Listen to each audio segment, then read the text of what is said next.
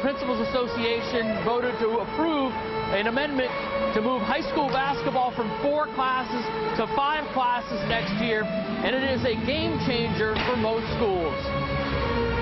All those opposed to moving to 5 With a decisive vote this morning, the MPA moved to 5 classes for basketball. It's a change that helps small schools like Chris Young's East Grand, with its enrollment of 57. Thank you. Yeah, our situation, and certainly other small schools, especially in eastern Maine, it's going to make a big difference. And I think the movement now hopefully should be to include soccer and baseball and softball in that. Those are the three, the 3 sports seasons where most of the schools compete in most of the sports. So I think it needs to transfer to those as well. Now the basketball committee must put the finishing touches on the plan. Will all 5 classes have their tournaments during February vacation week? Or will the largest class, AA, start a week later? And where will the AA tournament be played? Only 4 of the 16 big schools in that class are north of Portland.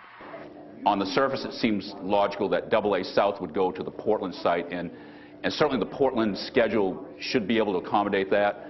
But then what do you do with AA North, and where will that be?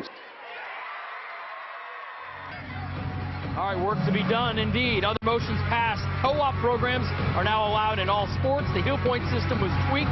Wrestling and alpine skiing are now just 2 classes, and it will no longer be east and west for the regional championships, but north and south for regional championships. The MPA also changed the binding period when a school applies to play up a class from 4 years to 2 years. You may recall Biddeford had applied to play up in Class A 2 years ago, but has suffered some enrollment drops and petitioned to go back to Class B, where the enrollment places them. And this move puts them in Class B for next year.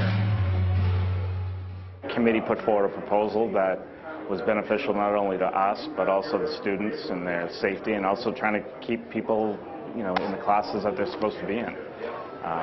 This was a huge concern, obviously, for us, and it's something that we feel very positively about right now. Big changes in a lot of schools affected by today's stuff going on, guys. Pirates getting ready to play tonight.